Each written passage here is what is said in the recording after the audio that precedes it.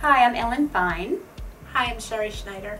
and we're here to talk about our latest book, Not Your Mother's Rules. I think the biggest one of them is to interrogate him about Facebook.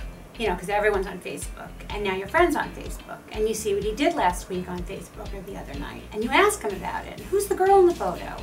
And I just think you're starting to sound like his mother, and he's getting a little turned off.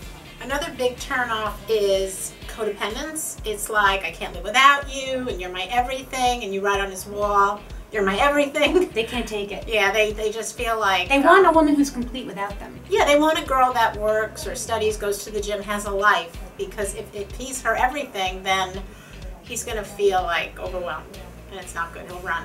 You know, talking, like, girls are obsessed with food to some extent, so talking about your calorie intake, and how Weight Watchers isn't working, and how you really should get to the gym, but you don't have time. It's like, just, guys are like very practical. Yeah, they're like, just do it already. I don't want to hear about it. They're solution oriented.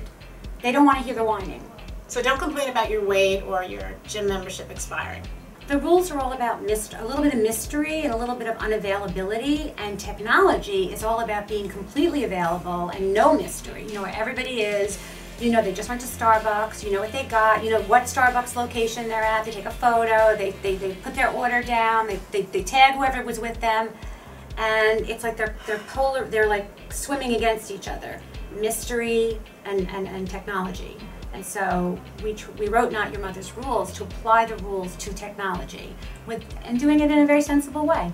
If you lost your phone for a few hours and you didn't text a guy back, it wouldn't be such a bad thing. Calling all my girls.